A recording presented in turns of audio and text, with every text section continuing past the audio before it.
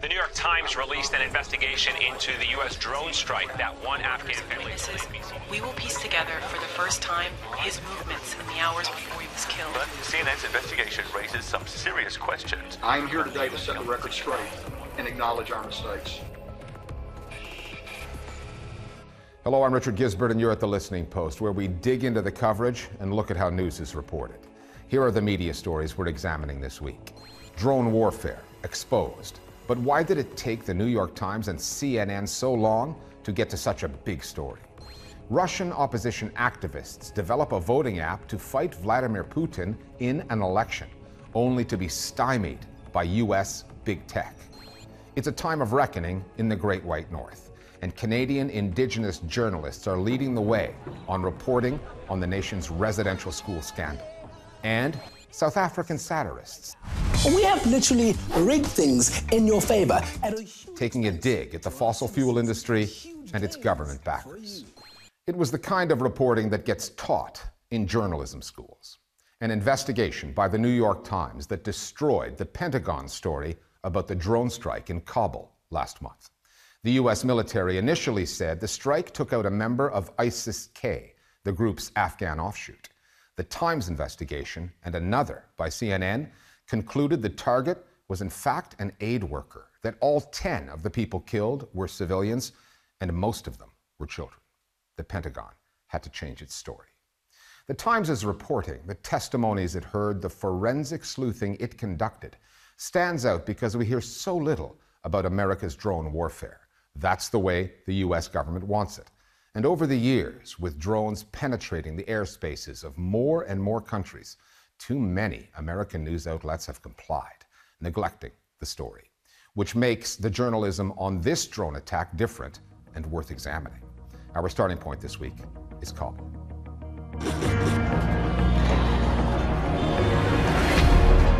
September 1st, 3 days after the drone strike in Kabul kills 10 Afghan civilians, 7 of them children. The Pentagon is making no apologies. All of the engagement criteria were being met. At this point, we think that the procedures were correctly followed, and it was a righteous strike. 19 days and 2 journalistic investigations later, different general, different story, effectively rewritten for the Pentagon by the New York Times and CNN. A comprehensive review of all the available footage and reporting on the matter led us to a final conclusion that as many as 10 civilians were killed in the strike. I am here today to set the record straight and acknowledge our mistakes. The 2 news outlets revealed that the target was no terrorist.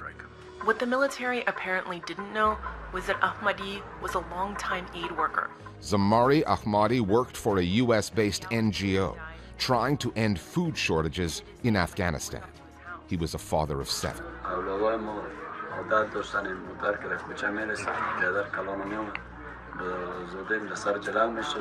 The visual reporting here was very crucial to humanize the victims and to show their faces and to show the world that this is how the people looked like, the people we thought were terrorists. And for that reason, it also challenged the US narrative effectively. Around 2:30 p.m., Zamari begins filling water containers to take back home to his family.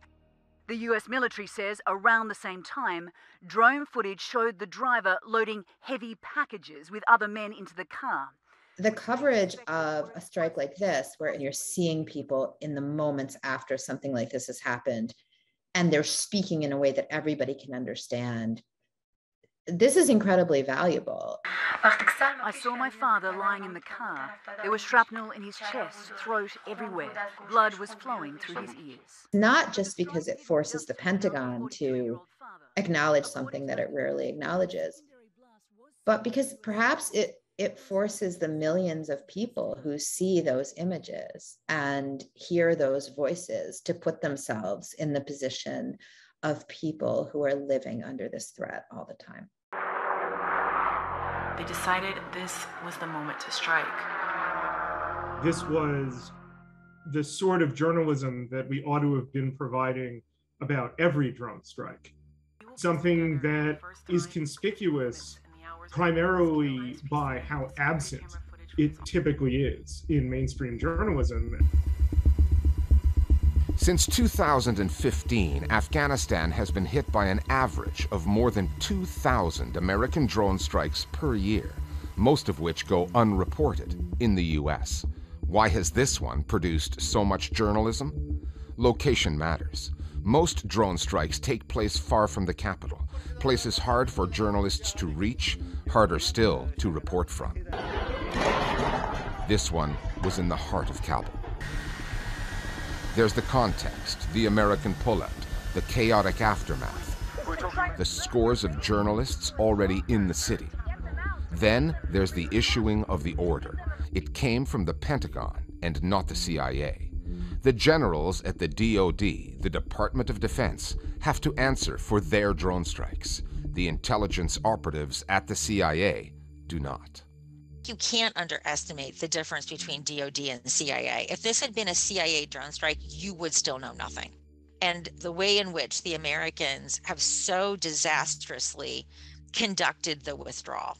There really is a media frenzy looking to see what are the other myriad mistakes that the Americans have made. It makes it a juicy story. We shouldn't forget that one day before the strike in Kabul took place, we had another drone strike in Nangarhar province in eastern Afghanistan. And unsurprisingly, we didn't hear much about the victims from there. We don't know their stories. The official narrative is that an ISIS planner has been killed by the Americans in Nangarhar. But we should ask ourselves, is this really true? On August 29th, in the hours before... The investigations conducted by the New York Times and CNN, painstaking, graphic, and well-explained, were exceptional, especially given the Times' track record, its reporting on the War on Terror. In 2004, the paper had to apologize to its readers for its failings in the run-up to the Iraq War, when it dutifully quoted anonymous U.S. intelligence sources on Saddam Hussein's fictional links to Al-Qaeda, the non-existent WMDs. We will find those who did it. We will smoke them out of their holes. The Bush administration launched the drone assassination program in Afghanistan shortly after invading the country in 2001, before expanding it to Pakistan. President Obama upped the number of strikes and targets, adding Yemen, Somalia, and Libya to the list, countries the U.S. was not even at war with. The Times did not take issue with that, arguing in a 2013 editorial that drone assassinations were justifiable, as long as capture was impossible. Looking to the U.S. for protection, they instead became some of the last victims in America's longest war. 8 years later, the Times has captured the other side of the story. The question confronting readers of this really exceptional New York Times investigation about the Kabul drone strike is fundamentally one about why it was so exceptional. American journalism has quite a lot to do in symbiosis with the perpetuation of the war on terror. There's been amazing, probing, vital, powerful journalism in America and abroad exposing the war on terror. But unfortunately, it's the exception, not the rule. I saw a massive change in the media begin to happen. It happened coincidentally with the 9/11 attacks. Most major news outlets were really struggling to survive as consumers became used to getting their news for free. And so they cut their budget for investigative journalism. This gave rise to what I'm going to just call access reporting. You saw this in the run-up to the American invasion of Iraq. People were never investigating the Bush administration's claims, right? They were simply reporting it. And I would argue that this has really remained the norm. The mainstream media has definitely played a role in normalizing drone warfare. Today in Afghanistan, the U.S. striking back. It has the benefit, supposedly, of sparing the lives of our own troops. That has been a really compelling part of the logic of drone warfare. And encoded in that is a kind of hierarchy of the world in which some people's lives are worth more than those of other people. The American authorities are making it more difficult to report other facts about the drone war. Daniel Hale is a whistleblower who worked for the NSA spy agency from 2011 to 2013, identifying drone targets for assassination. In 2014, following what he called a crisis of conscience, he stole classified documents from the NSA, leading to the biggest journalistic exposé of the drone program to date. This past July, Hale was convicted under the Espionage Act and sentenced to 45 months in prison. Daniel Hale's writings from prison show someone from a firsthand perspective with deep knowledge of US drone strikes in places like Pakistan, in places like Yemen. And he gives a real crucial aspect to what this enterprise is and how people from the inside navigate this awful task, and in his case, draw the conclusion that they can't, and that they have to let the public know what successive US administrations do and will continue to do, according to President Joe Biden, in the public's name. President Vladimir Putin and his United Russia Party have just won an election that the Kremlin made sure was never in doubt, with a little help from Silicon Valley, USA. Tariq Nafi has been following developments there. Tariq, how did this election unfold, and what's the tech angle? Well, with opposition leader Alexei Navalny in jail and his movement outlawed in Russia, his supporters developed a strategy called smart voting, which is the use of technology to unify voters behind strong rivals to Kremlin-backed candidates. Now, on the first day of voting, Apple and Google caved to government pressure to remove those apps from their online stores. YouTube also blocked videos that contained voting tips from Navalny's team. What kind of political pressure did those US tech companies face, and how were they justifying their actions? Well, both companies are keeping quiet for the time being, but several US news outlets reported that in the case of Google, authorities in Russia singled out company employees based in Russia and said they would face prosecution unless the company complied. Both Apple and Google like to talk the language of free expression and human rights, but ultimately, these are business decisions. Neither company wants to lose access to the Russian market or have their revenues affected. Russians have also seen some of their own journalists face new restrictions. What kind of measures are we talking about? Well, until recently, a growing community of alternative news outlets was producing some quality journalism online. As the election approached, most of those outlets and a number of journalists in Russia were labeled foreign agents by authorities in Moscow. These are measures designed to choke off sponsorship and make it harder for journalists to reach both their sources and their readers. Okay, thanks, Tariq.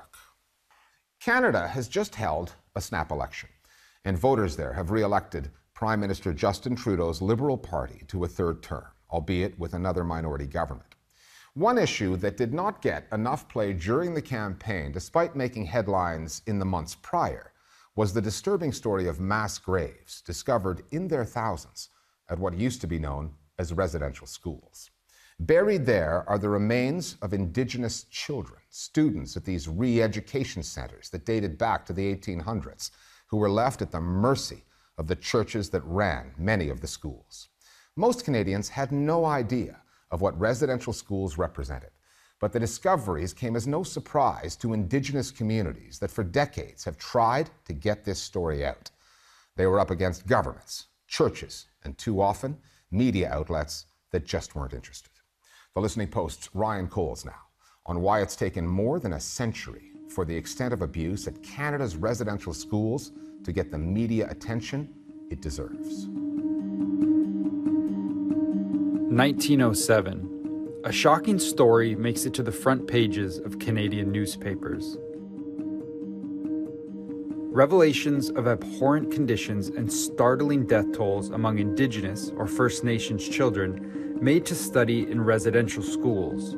colonial institutions created to, quote, assimilate indigenous people while in fact eradicating their culture. The man who uncovered these details? Peter Bryce, the chief medical officer for the Canadian government. It was a national news story. Even that wasn't enough to get the government to help the kids. In fact, what the government decided to do was come after Bryce. They push him right out of the public service and they erase him from history. What happened is that the headlines died, and that allowed the children to continue to die too. It's a developing story out of British Columbia. The remains of more than 200 children have been located. May 2021, and much of the same information available for all Canadians to read since 1907 This horrific discovery is rocking the nation to its core. It starts in Western Canada, in the city of Kamloops, where an unmarked mass grave of 215 bodies is discovered through the use of ground-penetrating radar. We have breaking news tonight of another terrible finding. Then the dominoes fall. Brandon, Manitoba, Maryville, Saskatchewan, Cranbrook, British Columbia. In total, 1,300 graves, very likely to be the remains of young Indigenous students, are found across the nation.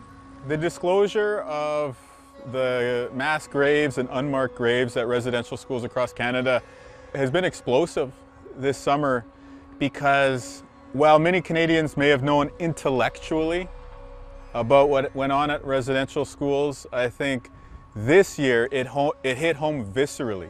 There has been like a long trajectory of the dialogue of residential schools in Canada.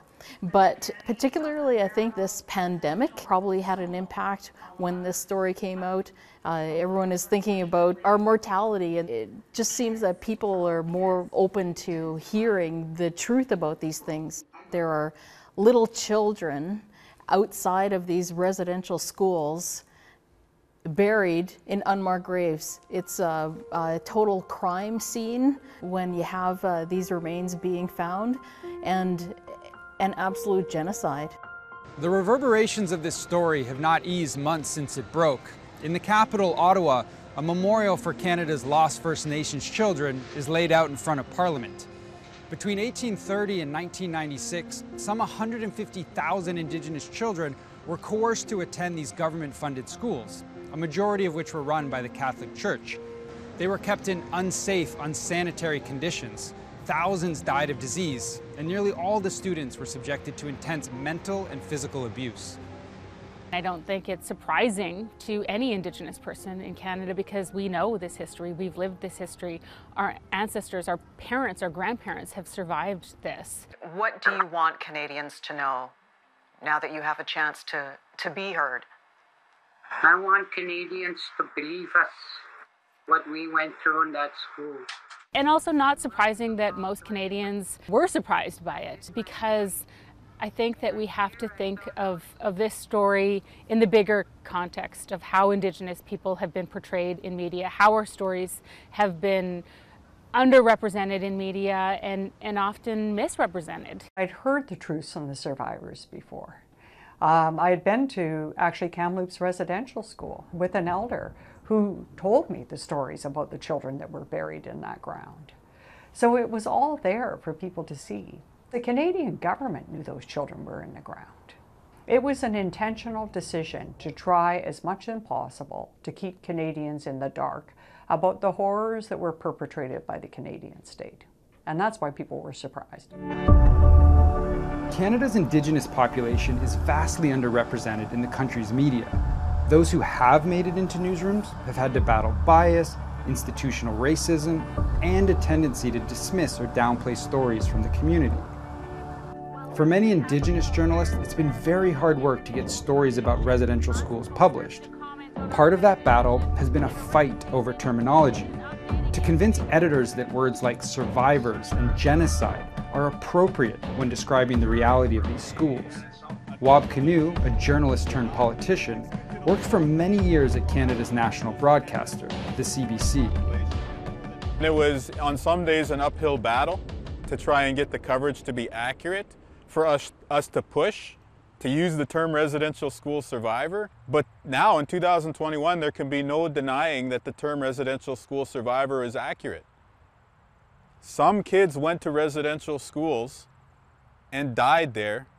Therefore, the other kids at residential schools survived them, right? And so just in that one battle that we had some 10 years ago, just that little showdown over language, I think shows some of the structural resistance to telling this story accurately. You know, I think that there is an ignorance in this country about the truth about our shared history, about how Indigenous people have lived and the realities that we faced. And I think that those attitudes existed in, you know, the living rooms where we were broadcasting across the country, but also in the newsrooms that we're doing those stories. The reality is there are not enough Indigenous journalists in newsrooms today, and that's now being recognized, and there's, you know, efforts to change that and to rectify that.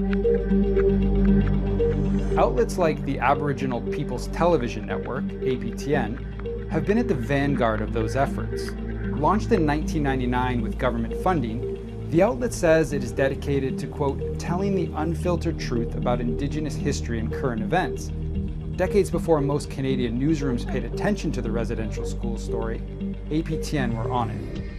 I can tell you that our current affairs show called Contact, one of their very early shows was going to the Shingwak residential school, and Chief Mike Kakagi pointing out there are unmarked graves right here that they talked about, that they knew exists when they were kids. Until we recognize and what happened to those children there with no voices today, and somebody gives them a voice, we can never reconcile. They knew that happened. Some kids were even involved, they tell us, in preparing these graves, even in some instances. Canadians were really fed an ongoing system of propaganda by governments. We're the best in human rights. Residential schools, that was just a dark chapter, but we've said we're sorry and we're moving forward. Unfortunately, that's wrong. And I think that we have editors in newspapers that never stop to look at the facts. But too often they just said, oh, that's too confronting to what my vision of Canada is. So no, we're not going to use that word. Without APTN, this would still be a backwater story that no one paid attention to. I'm hearing from residential school survivors that I know well who are saying, finally, the story that I've been talking about is being understood and appreciated by the rest of the country. And we can't undersell how important an organization like APTN has been to that. Because when other folks perhaps either weren't listening or just weren't listening closely enough to the survivors, it was networks like APTN who were there and who were listening to those folks. This story has triggered what seems like a moment of awakening for many Canadians. Both in the public and in the press, there's a momentum around the cause of justice for residential school survivors, but also more broadly, an urge to understand Indigenous history better. You can't put the genie back in the bottle. Like, now that so many Canadians know and so many Canadians care and so many Canadians are angry that they didn't learn the truth. They didn't learn the truth in our education system. They didn't learn the truth in our newspapers or in our media. And they didn't hear the truth from politicians. And they're demanding that you know, we do a better job. And finally, Politically Aware is a South African online news kind of show. That's how its creators describe it. They're a bunch of comedians who produce videos that satirize the news industry and certain newsmakers. Their most recent effort is a collaboration with the Climate Justice Coalition and 350africa.org. It takes aim at South Africa's energy minister, his continuing support for the natural gas industry, despite the climate change implications. How do you know when your satire is hitting home? When the minister's department tweets that the video was not their work and calls it fake news. We'll see you next time here at The Listening Post. Are you a fossil fuel company who's sick and tired of being told to feel bad about climate change? Tired of dirty hippies protesting on your street? And boring scientists getting in the way with their annoying facts? The South African Department of Mineral Resources and Energy welcomes you to South Africa. Hi, I'm Gezari with a message from the South African government. I'm here to tell you about an exciting investment opportunity. South Africa's fossil fuel investment climate is so hot right now. We have literally rigged things in your favor at a huge expense to our citizens, but huge gains for you. We won't let those whiners get in the way with their ancestral grave sites and need for clean water. We've got a 3-step plan to make sure you're covered. 1, with everyone distracted by the pandemic, we quietly changed the law to strip communities of their rights. 2, we're busing people to vote in favor of your company. All those people who have been bussed, they were being told to fill their names under our own villages. And 3, we lock up human rights lawyers and deploy a minister to the scene. Nelson Mandela said it. It always seems impossible until it's done. Aha!